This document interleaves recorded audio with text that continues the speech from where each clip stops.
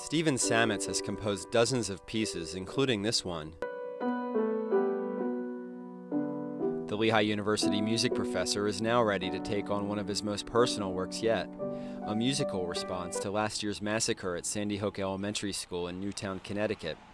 Sametz grew up about 20 miles away. I know well what it was to grow up in a small Connecticut town, and in what should have been for all a really beautiful time of life. Sametz recently won a $25,000 prize from the University of Connecticut based on his idea that music can aid the healing process.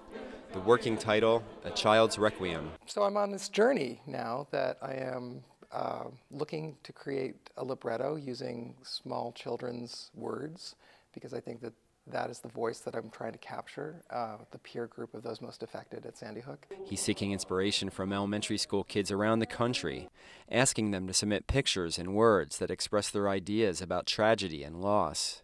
Hi, I'm Mary Stone. Nice to meet you. Hi. This is Jessica. One of the first submissions came from little Jessica Stone in Pennsylvania, picturing what happens when you die. You go to a very happy place. Jessica's mom says the picture grew out of a family discussion. That was kind of very sweet, coming from the mouths of babes, talking about heaven and all the toys are there and there's no more pain. Sametz hopes his Requiem for Newtown's dead will be a small comfort to those left behind.